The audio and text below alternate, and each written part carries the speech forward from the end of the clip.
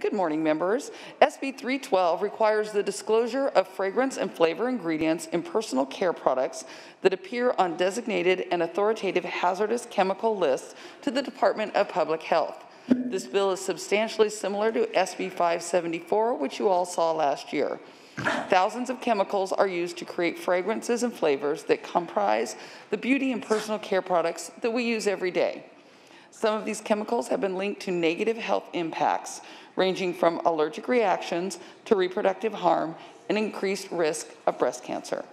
Exposure to these chemicals can also suppress our immune systems and compromise immunity, which can make individuals more susceptible to COVID-19.